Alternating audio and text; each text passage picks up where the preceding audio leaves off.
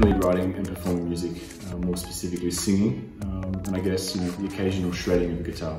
Well, I guess two things really. The creative or expressive part. I mean, you can simply start playing a riff on the guitar and feeling that flow, and then the bass player will add a groovy little bass line, and then the drummer rounds it off with an over-exuberant dash of power and enthusiasm, and then bam, you have something unique. Then when you iterate and craft on that initial expression, you have the potential to produce something quite unique, which ultimately has the ability to move people in a positive way.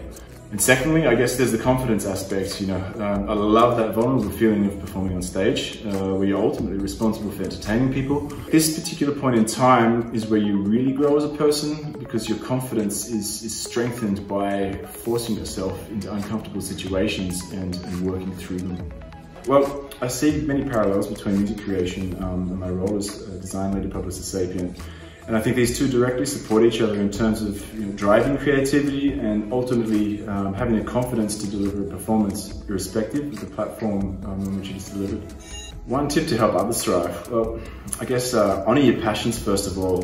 Put yourself out there and run the gauntlet. Come out the other side shredding. Time's ticking after all.